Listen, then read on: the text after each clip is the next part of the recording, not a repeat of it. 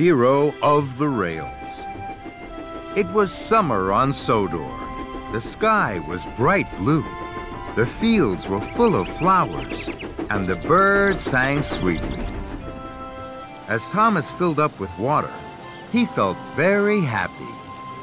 Suddenly, there was a whoosh and a wheesh and a clackety-clack as a streak of silver roared by on the track. Fizzling fireboxes! What was that? All over Sodor, Thomas's friends were buffeted and blasted on their tracks. Bubbling boilers!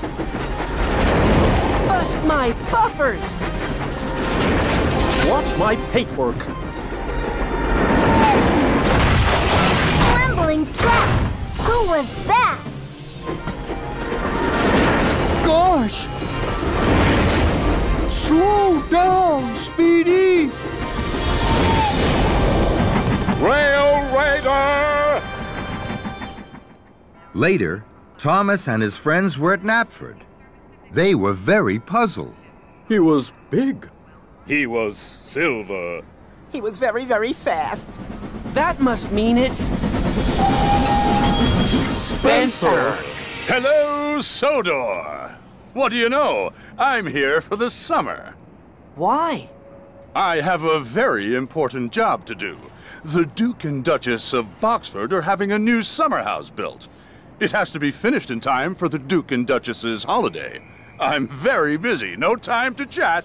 And Spencer steamed smugly away. Cinders and ashes.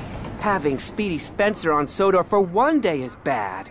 But for the whole summer is terrible. That afternoon, Thomas and Percy were huffing and puffing up Gordon's Hill.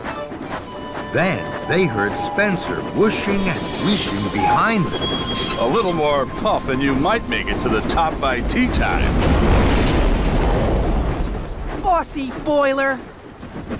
Next, Spencer caught up with Gordon. Out of my way, slowpoke. Ugh, the indignity. Toby was huffing slowly to a junction. Spencer steamed alongside, hooting and tooting. It looks like you're too old now to be really useful, Toby.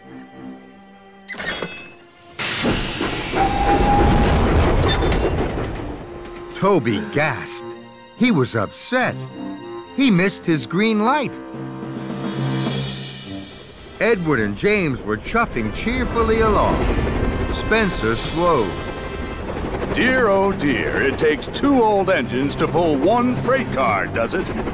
I'm pulling 5. And Spencer thundered away. James was so cross, he couldn't puff at all. That night, the engines could only talk about Spencer. He told Toby he was too old. He's taken over my express line.